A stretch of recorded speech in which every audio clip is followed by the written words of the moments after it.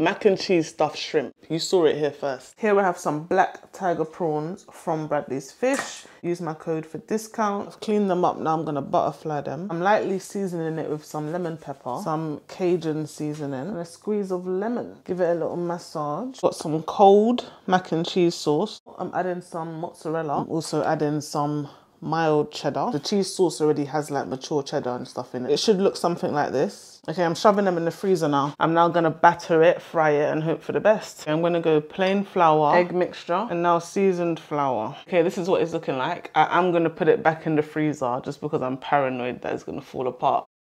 The moment of truth, guys. Don't play with it, don't play with it, don't play with it.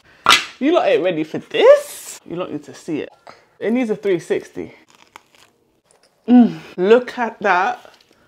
No, look at it. Look. No, look though. Look at that cheese sauce oozing. If you hate me, I get it. I totally understand, trust me. Because that is out of order.